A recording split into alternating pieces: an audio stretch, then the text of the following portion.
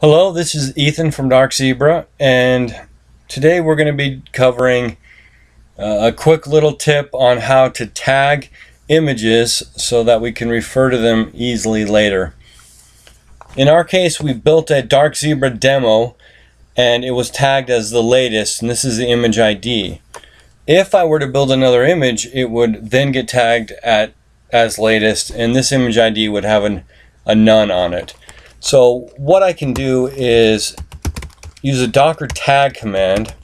If we look at the help, it's really simple. We just pass in docker tag the image ID or the image name and tag along with the new name and tag that we want to use. So we can tag, for instance, Debian latest as Debian Wheezy, and this is usually done by default in the Debian image already.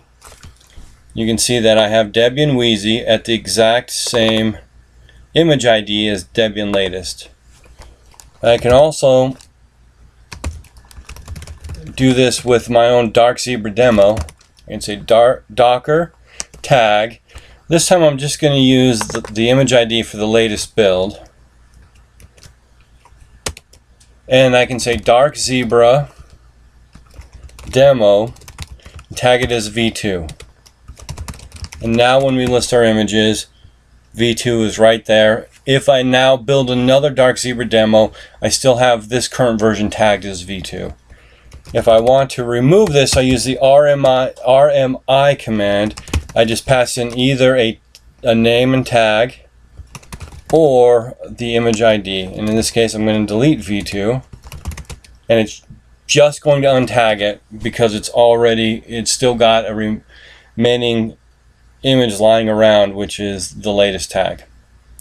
And that's just a simple overview of using the tag command to add additional tags to your images so you can create a history that you can refer to later on or use later on in other Docker images. So, thanks for your time. Thanks for watching this Dark Zebra presentation.